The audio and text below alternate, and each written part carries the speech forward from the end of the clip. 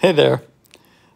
So I went down and shot some video, which you'll see here in just a second, of all the boathouses. So this is just, I don't know, maybe 10% of the total number of boathouses that we have in Winona. And this is in a part of Winona called Latch Island. It's just across the main channel and across the big bridge, which you'll see later on in this video. All of the boathouses, of course, sit in the water on like 55-gallon plastic barrels that are full of air. Some of them have electricity, some of them don't.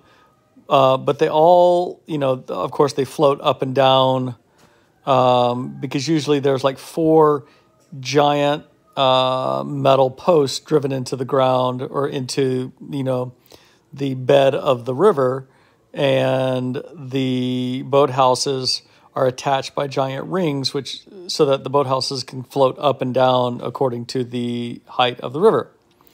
And where I was standing and shooting that video, the video that you'll see here in a second, that's usually under 4 feet of water, maybe 5 feet of water in the spring flood. So you have to canoe to get to your boathouse. But there's people who live there all year round, very content doing it. Some of them are really nice. They're like these really, high-end cabins. And some of them are really rough, like a shack with a cot in them and maybe a wood-burning stove. So anyway, that's what I've got. You can watch this video, and if you have questions, let me know.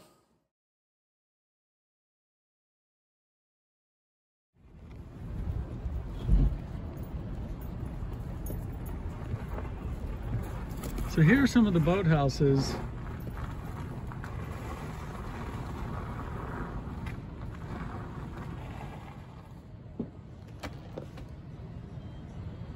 So anyway, so here's some typical boathouses that people live in. Let me just... That's all right. I'm just going to just walk here to the end and just shoot some video if that's cool. That's my house right there, that green one. Oh, nice. You live here all year round? No, my daughter is living there now. Okay. I lived in that boathouse for 13 years. Awesome. I don't know if you heard that, Greg. This guy's had lived here for 13 years and his daughter lives here now. So anyway, so this is kind of a typical boathouse. There's some that have electricity like these, and there's some that don't. And there's just kind of a whole spectrum of lifestyles down here, but mostly it's just people who like to live kind of semi-off-grid, and kind of do their own thing. The main channel is actually back that way, on the other side of this little island.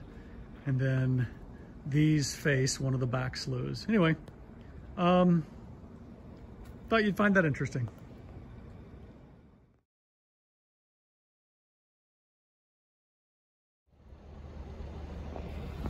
So I was just over there filming those boathouses. Not those are outhouses. The boathouses were over there. And now my friend Jen and several other of us are going to come down here at the gloaming, and we are going to sit our butts right there. Can you see that open, kind of that, what used to be an open spot? Yeah, we're gonna go open that back up and sit our butts in it for about 7 minutes. And I don't know, see God. I think that's what happens. Anyway, I hope you guys are all well and enjoying the warm sun down in Tallahassee. So that's my story, and I'm sticking to it. I don't know, it's getting a little bit worse. No, it's not. Karoo! Keep flexing your hands. Yep. That will help. It'll keep them from hurting, because what happens, just Lucas, relax. is the cold hits those nerves. Next time I'll be there. I don't find it's bad at all with my gloves on, and I'd rather be in. Right. Whereas I'm just fine right now. Yep. So look behind you. It's not the most beautiful time of day. The lights on the bridge are on. I mean, it's just... Oh yeah, that is pretty. Beautiful. You're beautiful, crew. Everyone's beautiful. It's all beautiful. Beautiful. No, she's not. So thanks for watching the video. You, of course, anytime you come up, you're always welcome to go sit in the river with me, especially in the winter time. And if you ever come up and visit, we can actually go out on a friend of mine's boat and we can tour all the boathouses. I mean, tour them as in like drive by them. But they run, you know, when they do sell, because there's a limited number and you can't make a new boathouse. You can only buy one that exists already. It's like kind of a big grandfather in kind of a thing. Ooh, Connie's got a cold. And they go for anywhere between, I don't know, $50,000 and $100,000. I mean, they're not cheap, but yeah, that's the deal. So I will hopefully talk to you guys soon.